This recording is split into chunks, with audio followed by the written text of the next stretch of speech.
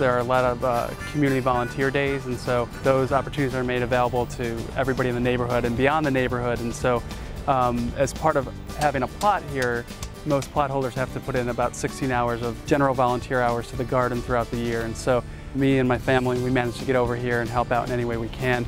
In particular, we enjoy helping to prep for some of the major events like the Earth Day event. That was a lot of fun because there were so many people in the garden, and leading up to that there were just so many happy people everywhere.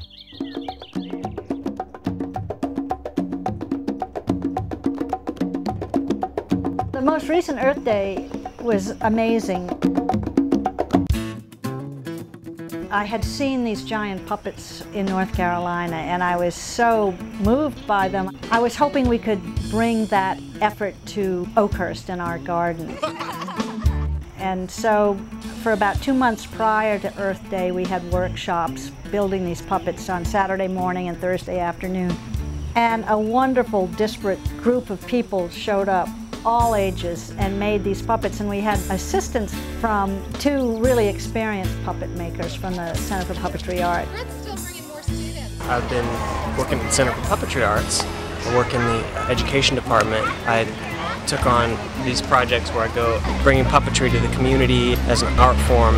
I got a call from Sally at the garden about how they had this idea to do an Earth Day parade, and they really wanted to do it up well with parade-style puppets and things. And we had a lot of things where we got together at the garden and bring their families and kids, and we all come together and build, oh man, all kinds of puppets.